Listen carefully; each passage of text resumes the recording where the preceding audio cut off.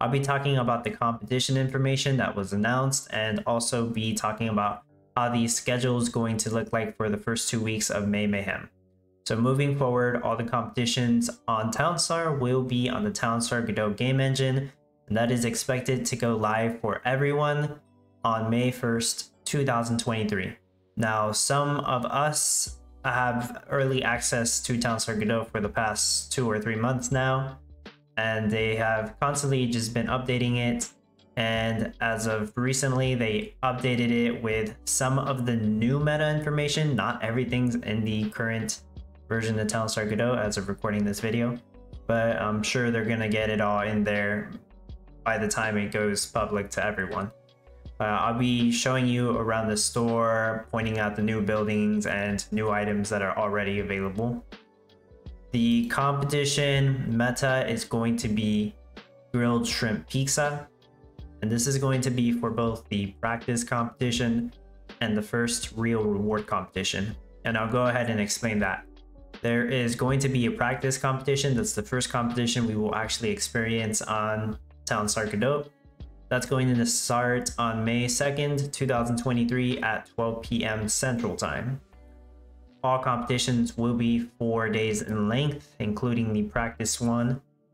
And the way the practice competition is going to work is there's not going to be a reward for actually placing in the leaderboards, but there will be a participation reward. As long as you participate, you should be getting an NFT of a collectible art. It's like a card pack. It says Gala Games May Mayhem 2023. It's not gonna have any utility. It's not supposed to have any utility. It's probably not going to be very valuable. It's just going to be a collectible that shows you prove that you've participated in the first week of Townstar Godot's practice competition or something like that. It's just a collectible, okay? The first real reward competition, that's going to be on May 9th, 2023. And the meta will be the same for the practice one and the first real reward competition. And then moving forward after that, every week there's going to be a reward competition. Going to be a total of 12 reward competitions from May 9th all the way to July 31st or around there. And those reward competitions are the ones that are going to count towards the achievement rewards for May Mayhem. As for the first practice competition, you will be able to get the first 3 achievement rewards, but you will not make any progress towards the others because it's not a reward competition. You can't get top 1200 and fulfill that requirement. Hopefully I clarified that. So if you do the practice competition, you connect your game, you connect your account to your Discord account is what I meant to say. You do 50 trades and you trade at least 1 batch of the meta item. Then you would knock out the first 3 achievements and you would have those done. So yeah, you can get the first 3 achievements done in the practice competition, but that is all you can do on that one. You don't have to participate in the practice competition.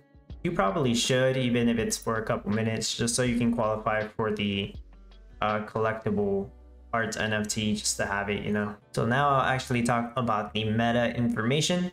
So the meta is going to be grilled shrimp pizza. That's going to give you 200,000 cash for each one you sell and 45,000 stars for each one you sell. It's going to be crafted at the Italian restaurant, which is in the industrial tab right here, Italian restaurants. It has a craft time of 60 seconds. The craft requirements are 1 pizza base, 5 shrimp, and 3 energy, and it's stored in the storehouse. So the 3 energy, you can do that passively, just put in your power plant. Similar to how a cakery works when you're making cake, it's the same situation there. Pizza base is a new craft, I will explain that in a moment. The 5 shrimp, that was introduced as part of the fishing meta that was introduced a month ago. If you don't know how to make shrimp, I somewhat explain it on my no NFT salmon nigiri build if you want to check that video out. And you will need to know how to craft ice blocks in order to make the seafood warehouse in order to store the shrimp. And that process takes a lot of cash, and you actually have to understand how to craft ice blocks. If you don't know how to craft ice blocks, I also have a video on that. It's going to be called How to Craft Ice Blocks and Full Proximity Effect Explained. I'll leave a link to both of those videos in the description of this video, so check that out if you're not sure. So that's the shrimp pizza. Next is the pizza base. That's crafted at the Italian restaurant, 30 seconds. Requires 2 dough, 2 cheese, and 1 tomato paste. And is stored in the storehouse.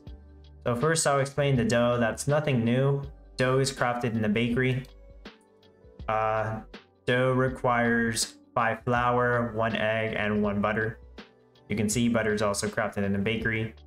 You get your egg from a chicken and the flour from a windmill. Now I'm going to explain cheese. Cheese is a new item. For cheese, you will want to go to the fishing tab, and it's going to be the mixing tent that actually makes the cheese. The cheese will require 2 milk and 1 rice vinegar. It takes 20 seconds to craft, and it's stored in the storehouse. Rice vinegar was introduced in the last competition. You would make rice vinegar in the sauce facility. At the moment it's not available, but it should be available in the sauce facility. Okay, I had to double check what rice vinegar requires, but rice vinegar requires 2 water, 1 white rice, and 1 sugar cane in order to craft. And so 2 water, you can get that passively from a pond. Your white rice, you get it from husk rice, and you make white rice in a mixing tent. Next, I'll explain tomato paste. You see it right here.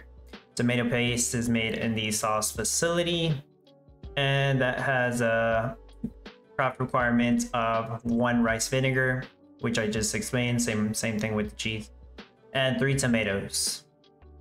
Takes 30 seconds to craft, stored in the storehouse. The tomatoes are part of a new crop. So this meta introduces 1 new building, 1 new crop. Basically, the building was the Italian restaurant. The new crop is the tomato farm. Now, in the current practice server, the tomato farm for some reason has the same artwork as the sugarcane field. But I'm pretty sure they'll fix that once it's public. At least I hope they will. So tomato is crafted in the tomato farm. Information on Discord is a bit different from the information in game, so I'm not exactly sure which one's correct, but I'll read off the one on Discord. Has a building requirement of 4 water, supposedly. The cash is correct at 5,000. It requires 3 water in order to grow the tomatoes. And they're on a 30-second craft timer, even though it says 20 seconds on here. So one of those is correct. But yeah, that explains all the new items and the new buildings. It's actually not that much. They did not introduce that much. They basically already had some of this stuff, especially since they introduced these new buildings and shrimp on the last 2 competitions. So yeah, that's all the meta details. I suppose I'll share my thoughts. Like, I can't really suggest the biome because, as you know, or maybe you didn't know, there's not going to be a land rush anymore in Town Sargadot. So you'll go to the competition server and click play, and you're just going to start off with your town, the same town layout as everyone else for the time being. Eventually we will be able to select from a different choice of town layouts, but for now everyone's going to start with the same one. So what I do know so far is they're going to try to start us off with either a forest or plains biome. It hasn't even been confirmed, but it will be one of those 2. So desert is out of the question. That means you're not going to get an oil seep. If you have passive crude oil NFTs, that's going to be a huge help. If not, you're just going to go for the standard gasoline setup. The edge biomes haven't been confirmed, but they are trying to get 1 or 2 oceans in, which makes sense. You want your ocean for the passive salty. That way you can get the passive salty that you need for the salt fields, because you will need brine for salt, or butter for the dough, you know, it goes on.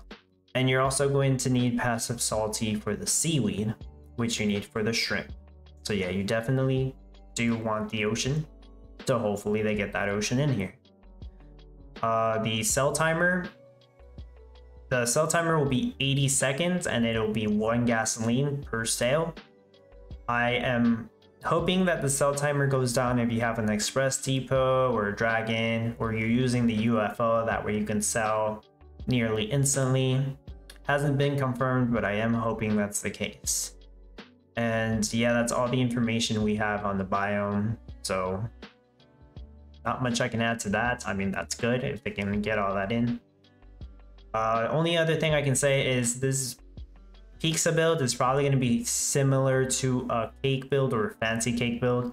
I know somebody pointed that out as well, which is interesting because I have been working on a cake layout and fancy cake layout that I will show off in the next 2 videos. Not going to show it off on this video, so just showing off this little part right now.